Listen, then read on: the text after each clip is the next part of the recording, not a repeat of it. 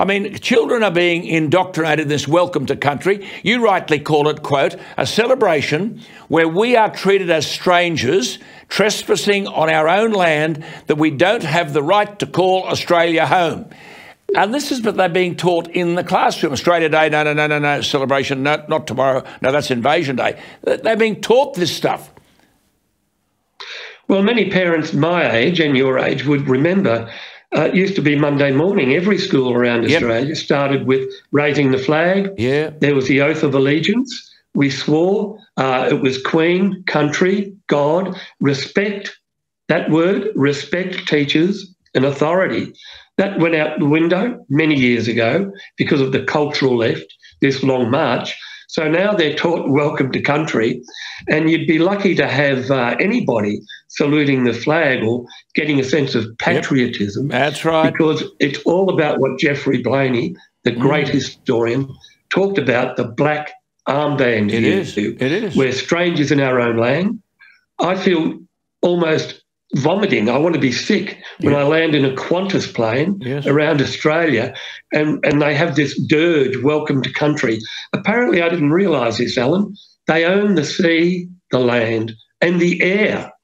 I didn't know the Indigenous people owned the air as well. See, I mean, you make the point, and I've made it many times, but we've got to repeat this stuff. Those who argue for Invasion Day ignore the fact, you say, that, quote, the orders given to the colony's first governor, Phillip, were to treat Aborigines with respect and with kindness and to peacefully coexist. Now, even though a number of convicts were killed, Governor Phillip refused to retaliate unless absolutely necessary. Our kids are not taught this.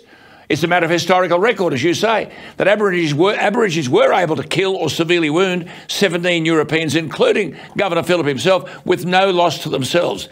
Children are not taught any of this stuff. Their minds are polluted because we are fomenting division by dividing the nation into two types of citizens.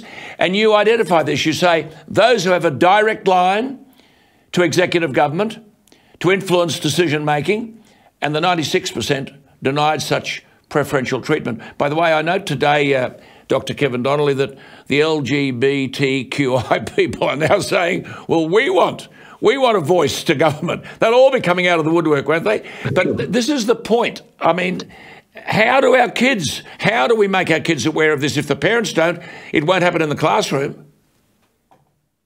You're dead right. And how many kids, I'd say none, would know that when the First Fleet landed, as you say, Phillip was ordered to coexist.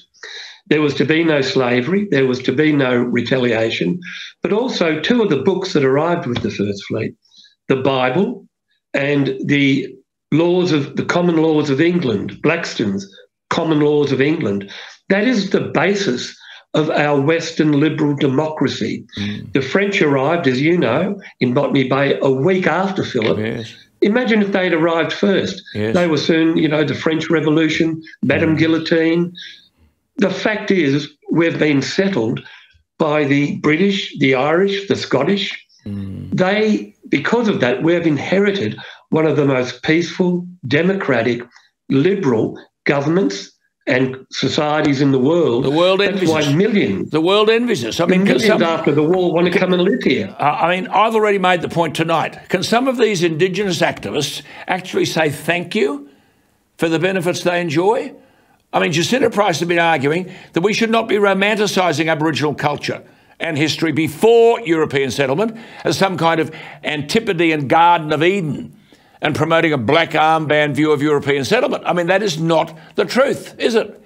I mean, I think you've said Dr. Donnelly wrote this. Dr. Donnelly wrote this, pre-European Aboriginal culture.